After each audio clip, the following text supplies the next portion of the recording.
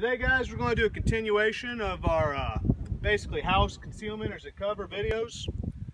If you haven't seen the previous video, we hit it with the 50, and that's what these pieces of drywall are going to be damaged from. So we've already made annotations next to those holes. But today we're going to move back to the 556, and we're going to choose the popular NATO choices. We got M193 55 grain full metal jacket. We got M855 ball, which is a 62 grain with a mild steel penetrator.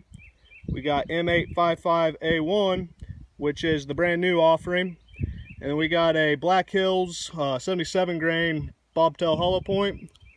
And we're going to shoot these out of a 16-inch AR from a distance of probably about 15-20 yards. I'm gonna head on back there and we'll get started. So we're back here 15-20 yards, and first offering is going to be M193, which is a 55 grain ball. I didn't mention earlier, but these walls are built basically to code. The first wall is going to be OSB, insulation OSB, and then after that I believe it's a 1/2 inch drywall, studs, 1/2 inch drywall. So without further ado, we'll load it up and see if I can hit my target there. Well, elevation's a little tricky.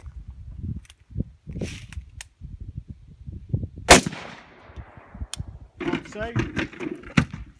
Hey, we knocked some walls down.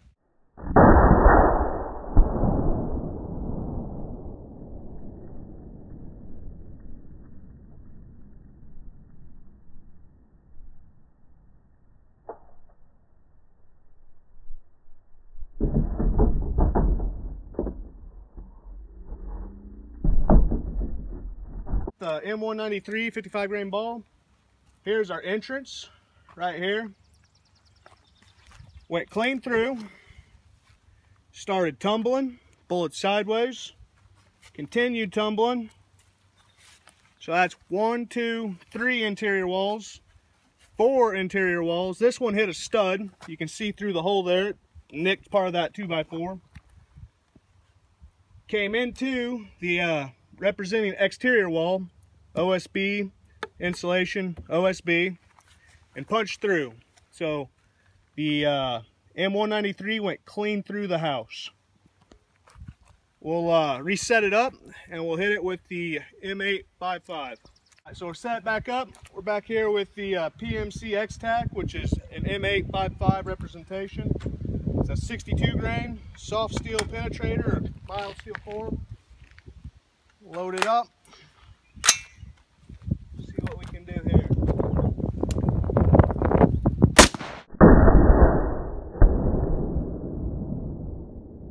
Back here, here's our entrance, the M855. Passed clean through the first wall, OSB installation, OSB. Started tumbling again. This one's sideways. Clean through the back. Small little entry hole, small little exit, tumbling again sideways, larger exit, straightened out again, small entrance, larger exit, entrance. So the bullet is sideways as it flies through this final wall, and the exit is much larger than the 193's was, 193 being right up here. All right, so we're going to set it back up and we're going to hit it with the 77 grain Black Hills. We'll save the 855A1 for last. All right, for the next test, we're going to use the Black Hills 77 grain bobtail hollow point. I believe the military designates it as M262. Looks like that. This being a hollow point, I'm curious to see if it'll clear all the walls and exit out the back like the other ones.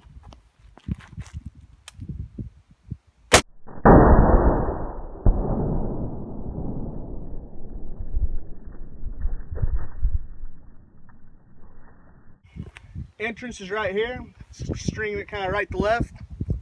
Again, this is a 77 grain hollow point. Clean through.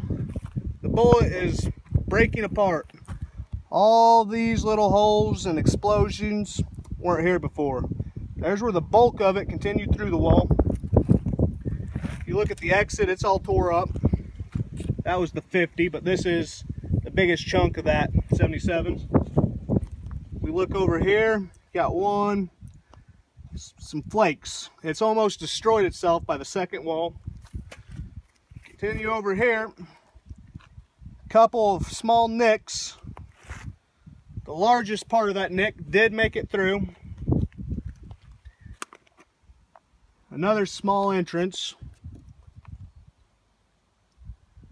But right here's an exit. What? Right there? Wasp there.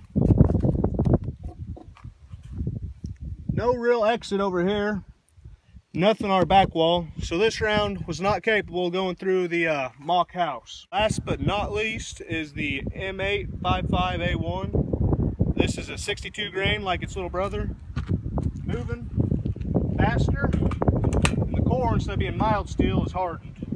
It's a leadless projectile. It's a copper steel mixture. We'll put this one right there beside that lash.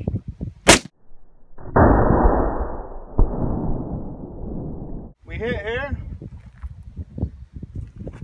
No surprise. Went through, acting very similar to its little brother, the M855. Bullet started tumbling. Let me see if I can find it here.